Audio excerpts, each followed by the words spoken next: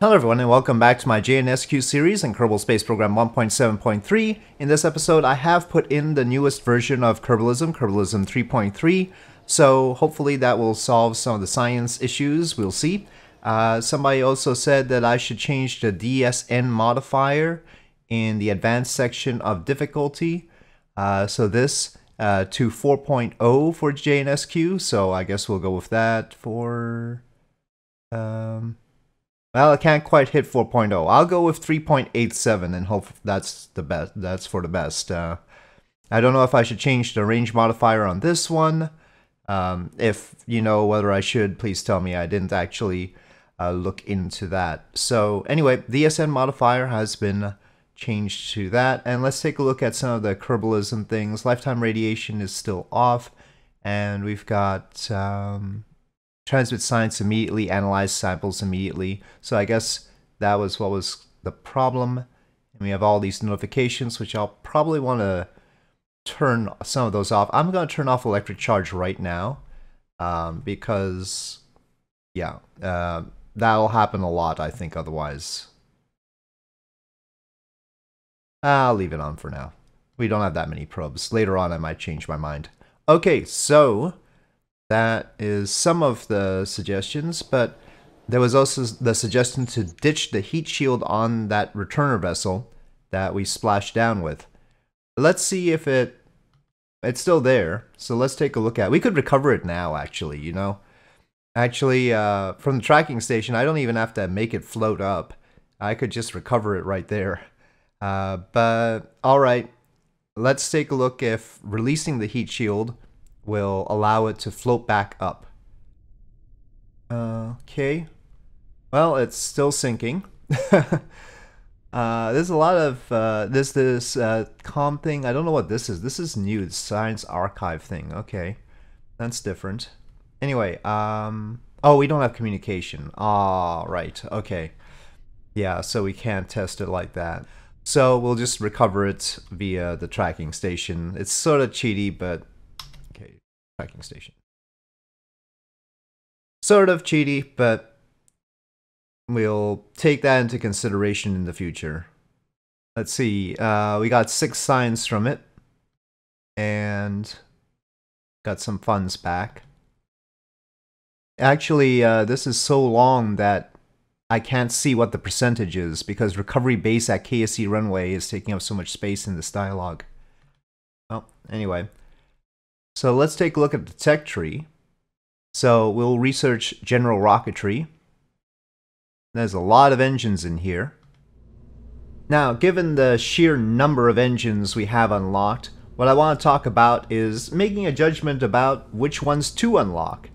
After all, with all of these, I don't want to spend all the money to unlock all of them. So what are the qualities I look for? Well, well, a 419 vacuum ISP will certainly attract my attention.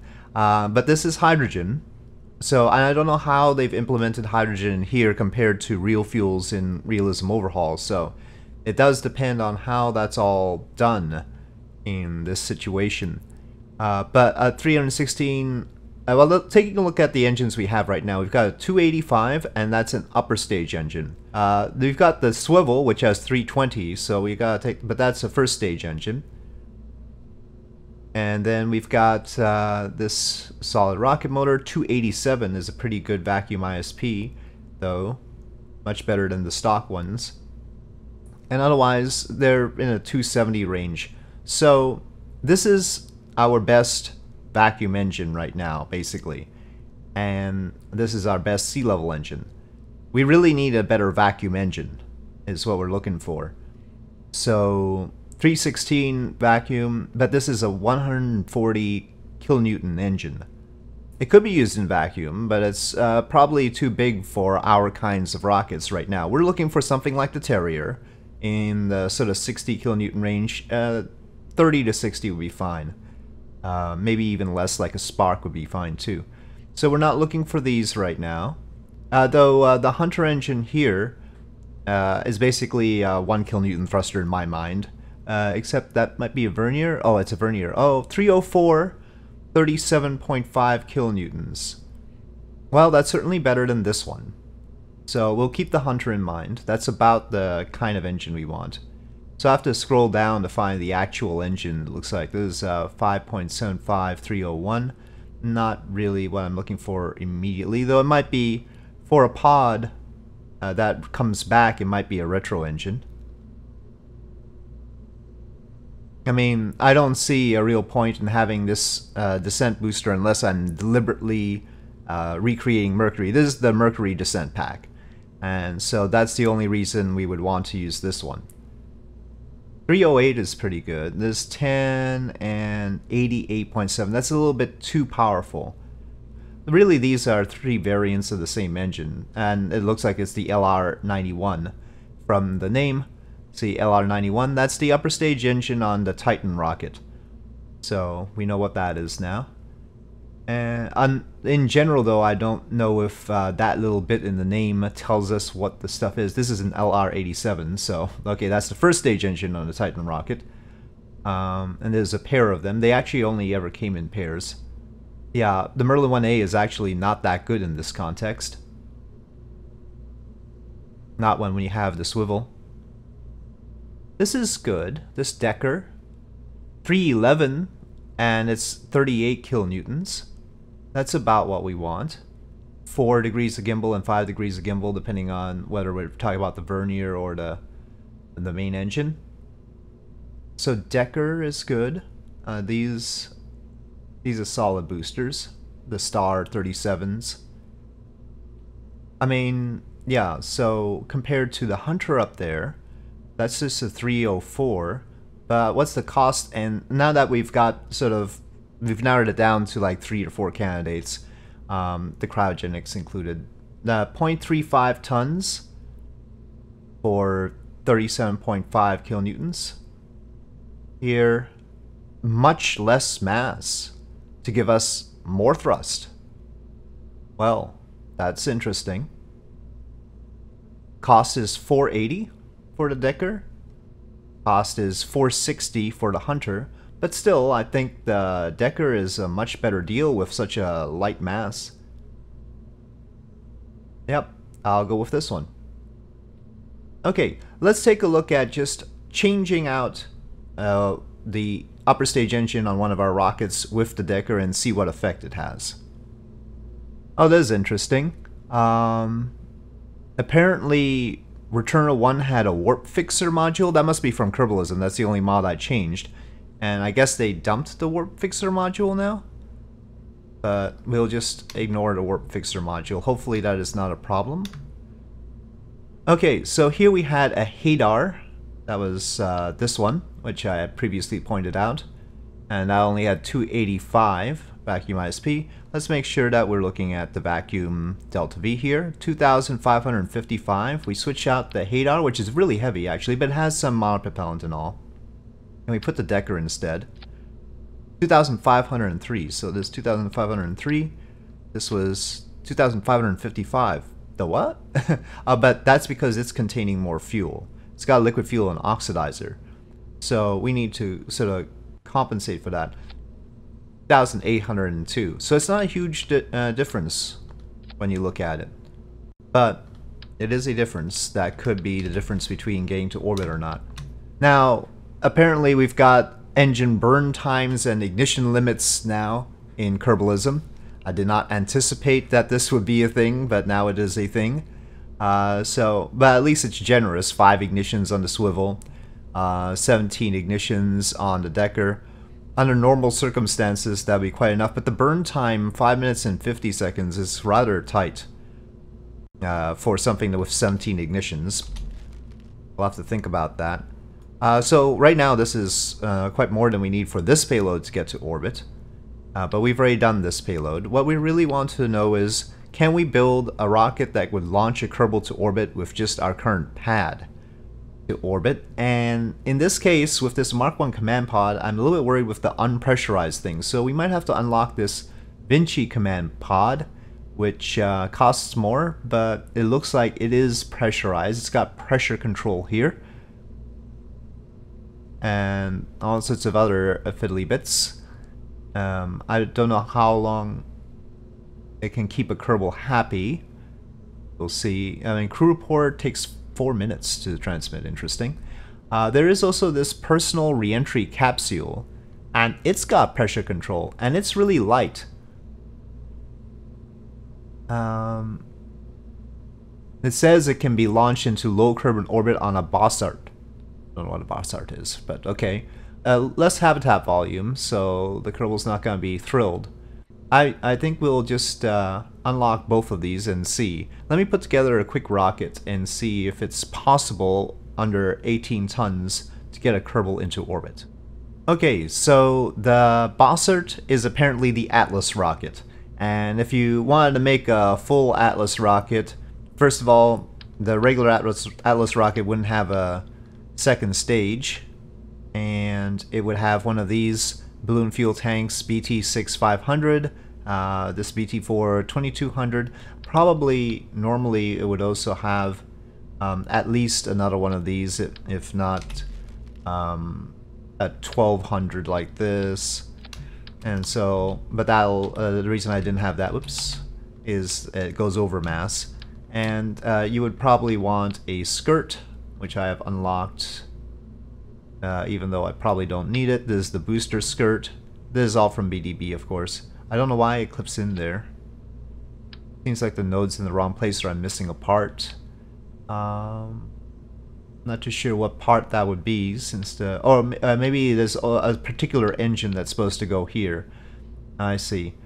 So if we have the specific engine that's supposed to be on this system, this is for the booster skirt, this buzzard. And then this vulture, the stats are exactly right though for the center engine on the Atlas rocket.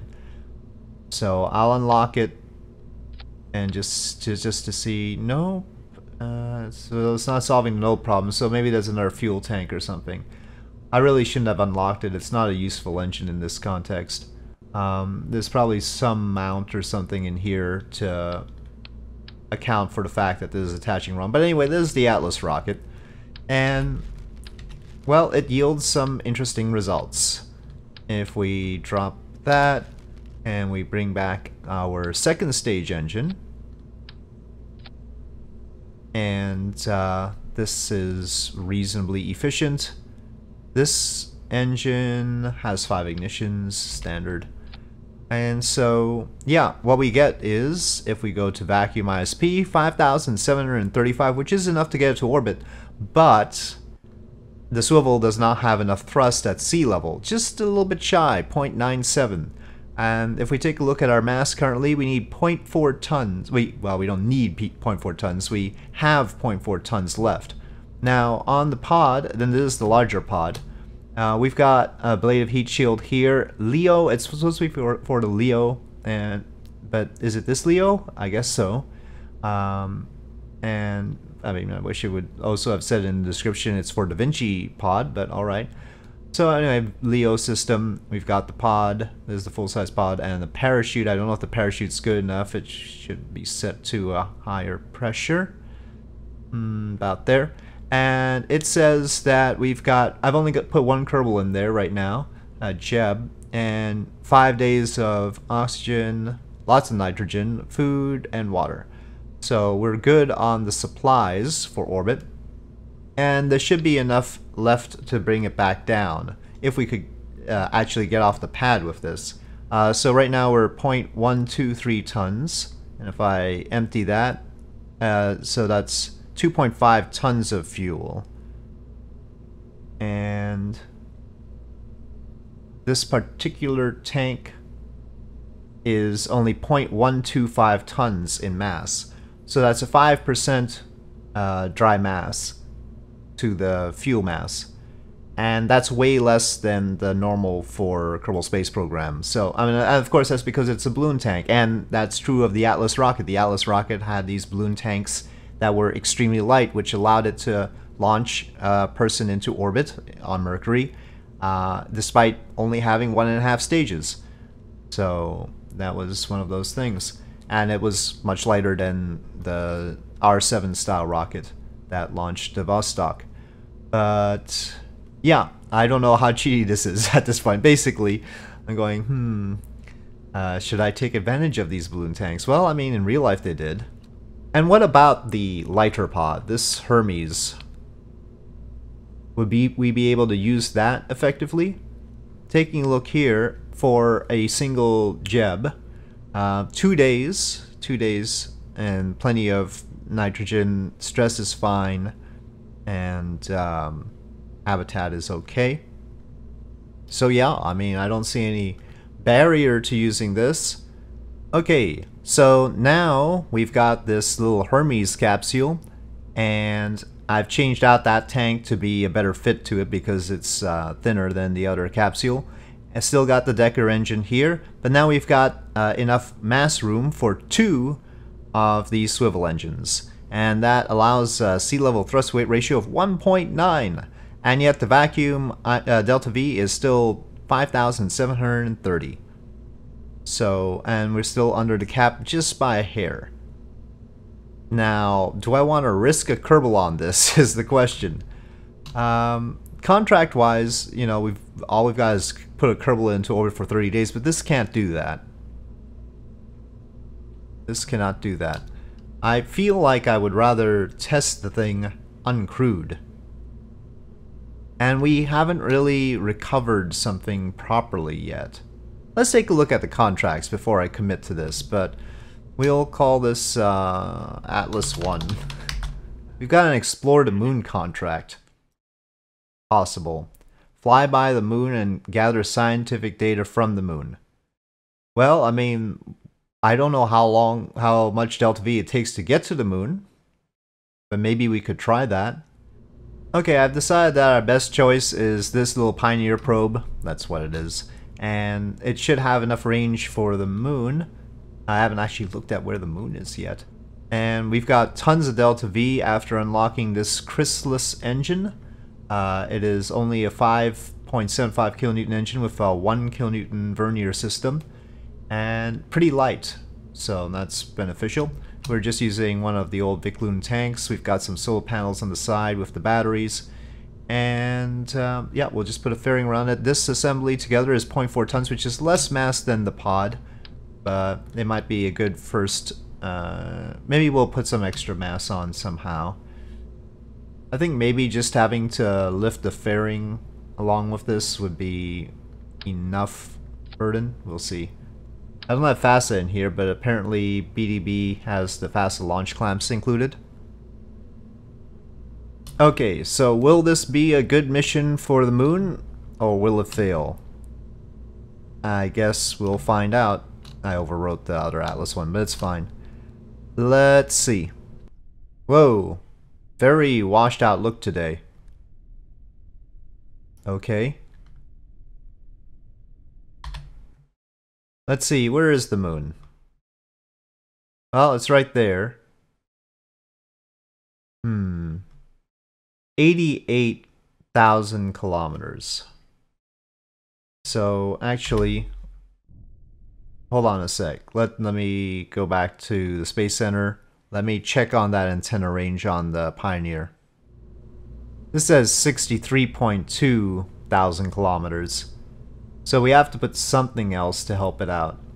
Now, I thought I had some sort of antenna range helper thing, but I don't know how to bring that up.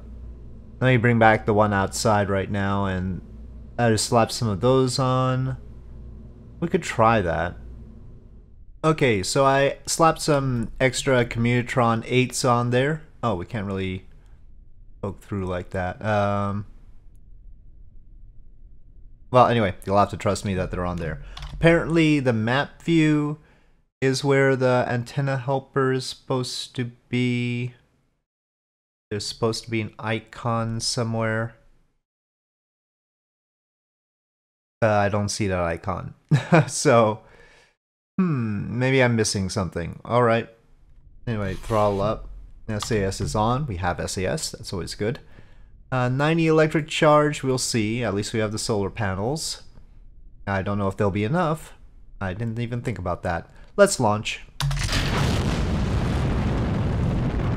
You know, I'd dearly like some help controlling this wild beast. Now, if the BDB parts make it easier, I still don't feel like I'm in a very good financial position. And part of the reason is just having to unlock a lot of parts to figure out what they do and how they'll work out. The engines I can figure out pretty easily, but the tanks are not necessarily entirely clear to me. Ooh. I should throttle down more often. I forget that I can do that sometimes. That's something Kerbalism hasn't changed. Okay, well, we need an engine to keep control. I'm gonna dump the fairing now. Very nice. Got a decoupler there, thank goodness. Let me extend these Commutron 8s before I forget. And taking a look at map view. Well, I still don't see an icon for that antenna range thing, so guess we'll have to see whether the antennas are additive or not. So that's the question, whether the range of these antennas, which it says combinable, is really combinable with this one, and what the actual equation is. If it's anything close to what I think it should be, it'll be alright. Now, the inclination of the moon is still just flat, it's equatorial, so we don't have to do anything funny to get there.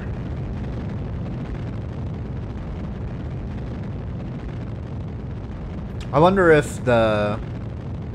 Now, we haven't unlocked the tracking station or flight planning or any of that business, so I wonder if the over-the-horizon trick will work, like it does in stock. Is this good enough to Kerbal rate this rocket? Perhaps.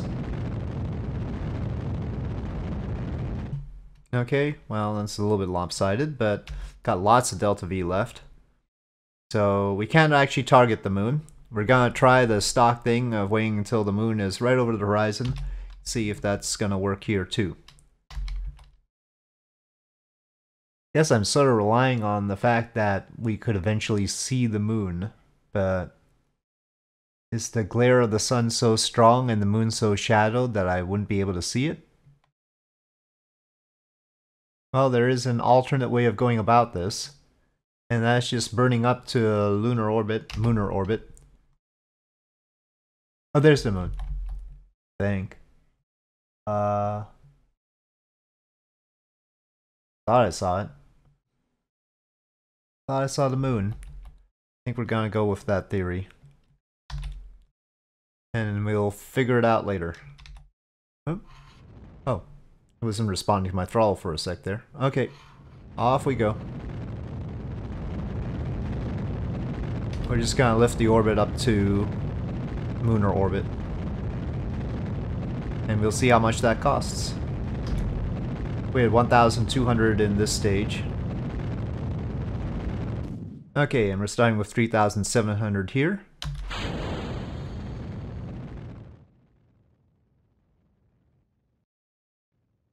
Okay, just a little bit past the moon's orbit, and that should be fine. So, we took about a little less than 300 here. So we could estimate 1,500, let's say, to get to the moon. Again, I'm not consulting the Delta V chart, though in this case that would be fairly accurate. Whatever it says on there, there's no reason for it not to be accurate in this case. Where it wouldn't be accurate is when there's an atmosphere involved and gravity losses, or when there's a huge inclination or eccentricity. But in this case, the moon is in a perfectly circular orbit still, and not inclined, so whatever the Delta V chart said, that would probably be right. It's also good to know what the trip time is. If we send a Kerbal, we need to make sure we have supplies and everything, though I wouldn't expect to pack so little. Well, 60, 50... Okay, maybe I didn't overshoot that much. Okay, so obviously we are way ahead of the moon right now. So we are going to do something about that. 45%. So that's not too bad. We also seem a little bit above the moon. It's a 4-day journey, and I think we've got 12-hour days now. So, here's what I'm gonna do. I'm gonna lift my orbit beyond the moon's orbit, as if we were rendezvousing with a target vessel. This would be the equivalent of trying to match velocity. That's a heck of a sound. Oh my god, it blew up. Gosh darn it, Kerbalism. We'll have to check what the reliability of this engine was. Engine blew up. This could be a problem. Can we do, like, reports? Well, whatever we're transmitting is taking more electric charge than we can supply with this battery, so that's important to note. I mean, the solar panels. Eventually this would hit the moon. You know what? Getting the money might be more important than getting the data. We could wait. We're on a safe orbit. As long as we're not in, like, some sort of ratio to the moon's orbit. Eventually we would hit the moon. Can we, like, not transmit the data? 11 bytes per second. Okay, we've stopped transmitting now. Okay, and we're replenishing electric charge. Alright, let's see if we accidentally fly by the moon. oh, we got it. We're gonna crash into it. Well, too bad we didn't have an impactor contract. But let's see. So we've done the flyby, we just need to gather some science, but can we? Or will we not have enough electric charge? Well, let's just try the... Well, photograph. I really want photographs. This is what this probe is for, photographing the moon. It's a heck of a photograph, though. It's all in dark, but by the time we get into the light, it's not going to... Why can't you just stop rotating? It's gonna be dead, so... In fact, I don't know if we can transmit it in time before we crash into the surface. Which, you know, we should just be transmitting a whole bunch along the way. 1 hour and 43 minutes T-minus, it says. I can't tell how long it's gonna be before we crash into the surface. No storage space. Okay, I may delete the file. Delete it. Delete that file too. We can get Kerbin anytime. We have not gotten any... It's going all intermittent on us, and... I don't know if we're gonna get it or not. Seems to require 9 hours or more. We probably don't have 9 hours. We got a little bit of data. I mean, because it was at 13.5 and now it's at 14.1. But this contract didn't get satisfied. Gather scientific data from the moon is not satisfied by it. So maybe I pushed that engine beyond its burn time by throttling down initially. I think that might be what might have happened. After all, if it's gonna blow up before its burn time, there's no point stating a burn time, so it must have gone past its burn time. The point of the burn time is that that's how long it's guaranteed to actually work. So, through much testing. I guess we have to transmit the entire package before it's going to be satisfied, but I don't think it's going to go fast enough before we crash into the surface. Well, how does the moon look? It's a lot more bumpy than I would normally expect.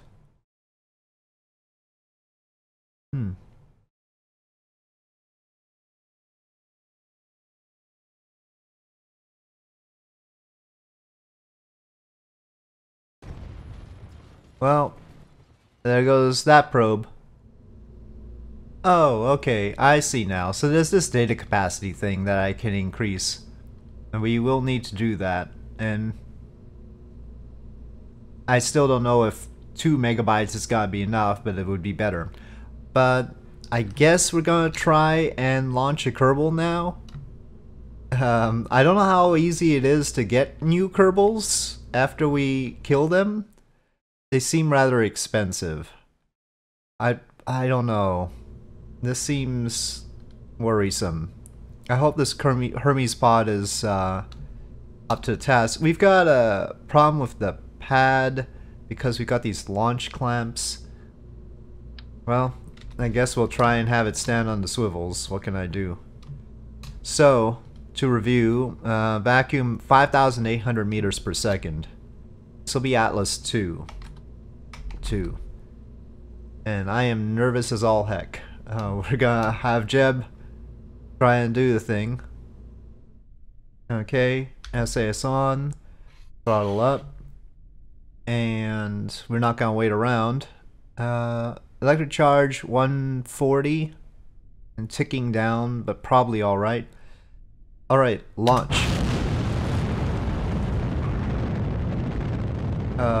Wow, it's not really holding. Maybe I shouldn't let Jeb steer. I don't feel like he's doing a good enough job. Let's have Mech Jeb steer. We don't want to incur too much heat. I'm worried about the parachute on the nose. I'm going steep. That's intentional. Okay, towards the dawn. Is it the dawn of a new age for Kerbals?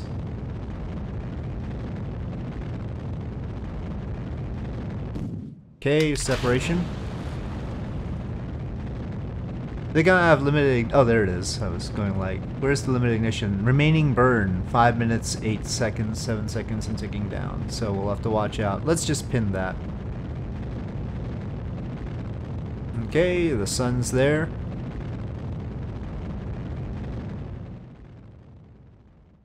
Okay, engine shutdown. We have enough for return. And we should get a world's first out of this, surely. I haven't cleaned all the other ones up. Not getting a whole lot of bang for our buck out of these. No, I didn't see a world's first. It doesn't have a first Kerbal mission separate from first probe mission, unfortunately. We got 3 minutes and 38 seconds left and 60 ignitions. That should be fine. Okay, so... Well, we can't EVA Jeb. I believe, yeah. So... just a crew report. We can't recharge. We're gonna have to worry about power. I don't want to auto-transmit. Okay. Yep, we've got a properly stored crew report. Good times. And everything else is looking good, except for electric charge is gonna diminish eventually. I don't know if we're gonna go for a Vostok style orbit or whether we can do more than one orbit. We don't have any solar panels or anything. And it looks like we will need to go ahead and come down on the next orbit. I mean, on this orbit. So let's get rid of that. Orbit retrograde.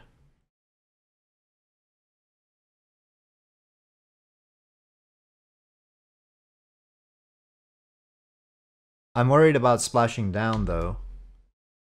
I can decouple the heat shield, but I can't guarantee it's not gonna sink. Can barely see the land or where it is. Well, we have good ignition. And that'll bring us down somewhere. Hey. Separating the service module.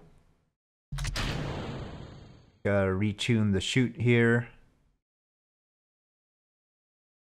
I suppose with Jeb inside I can manually deploy it at the right time and not pre-deploy it necessarily. I don't have an option to stage the heat shield. I should have done enable staging in the VAB, or shouldn't it have an option to stage the heat shield? Uh-oh. I'm a little bit worried now. I mean, there's usually a discard option for heat shields, but doesn't seem to be in this case.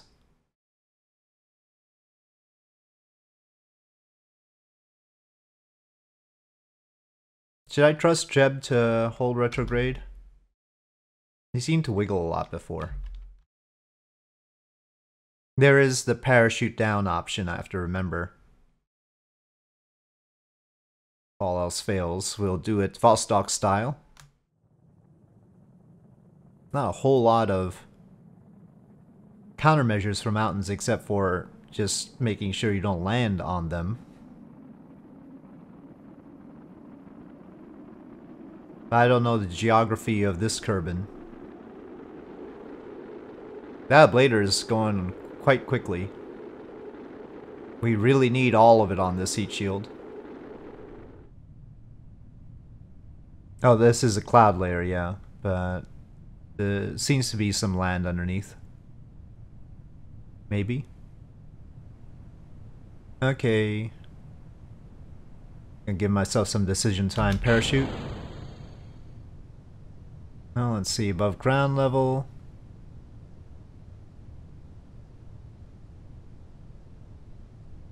Some sort of deserty place.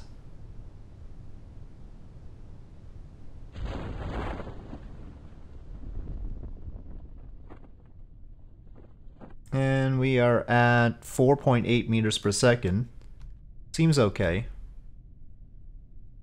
Jeb barely breathed during this orbit and did not take any food or water. It's been less than an hour though. Okay. Well, that's a relief. That is a relief. But I feel a little bit iffy on the use of balloon tanks at this stage. The engines are fine. Actually, I mean, this engine on the upper stages, and Jeb got some extra experience, and some Final Frontiers ribbons. Very good. But yeah, I mean, the upper stage is not anywhere near like Terrier or Spark. Spark is 320 ISB, Terrier's 345? This one is only 310. Was it 308, 311, somewhere around there. So engine-wise, it's not off the rocker. But the question is, let's say we replace this tank with equivalent normal tank. But then vacuum delta V, well, you know. Okay, maybe the balloon tanks aren't so great. Unless these are also weird. I don't know. I have to recall what the ratios were. Maybe these are also lighter than they're supposed to be. So I don't know. I'll get your thoughts in the comment section about the use of these tanks, which are not really stockish tanks, I guess. Yeah, they're not really stock ratio. Unlike the SSTU tanks, which we will eventually unlock, those should maintain the stock ratio. But I don't think we have those right now. We have a whole lot of other tanks though, but it's gonna be complicated parsing through all these, trying to decide which ones have the right ratio and which ones don't. This one's very suspicious. Anyway, so yeah, I don't want to have to like make a list of approved tanks or anything. Maybe we'll just go with it. I mean, it's not like they're paying us a whole lot, right? I mean, and we're not even getting anything special for launching Kerbals instead of probes. We could launch probes all the way. Well, there is that one contract for putting a Kerbal in orbit for 30 days, but otherwise, yeah. So maybe it all balances out in the end. Anyway, I'll get your thoughts on that, and I think this is a suitable achievement to end on. So thank you for watching. I hope you enjoyed this video. If you did, please do press like. If you have any comments or suggestions, please leave them in the comment section below, and I'll see you next time.